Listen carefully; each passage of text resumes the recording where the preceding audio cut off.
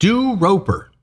Okay, you don't have to yell. Ropers are large-sized monstrosities that resemble stalactites and stalagmites. And when a roper is in position, it is near indistinguishable from other rock formation. And it waits patiently for any living creature to come by before it reaches out with its sticky tendrils and reels them in to be devoured. And a roper can digest almost anything. It cannot, however, digest platinum, magic items, and gemstones. Which means if you find a roper, there's probably some valuable treasure in its gut. But even if you don't, the stomach acid of a roper is very valuable and can be used to create solvent. You'll mostly find ropers in the Underdark alongside another creature called piercers. These things are roper larvae and they don't have their tendrils yet, so they wait on ceilings for creatures to walk by, at which point they drop down on them. Unfortunately for piercers, they only get one chance at the kill. If they miss or don't do enough damage, they have to slowly crawl up the wall back to the ceiling and try again. And as you can imagine, they are very vulnerable during this journey, which is why piercers stick together. More chances at downing their target, and they can share the meal. Now follow the channel, and I'll see you at sundown.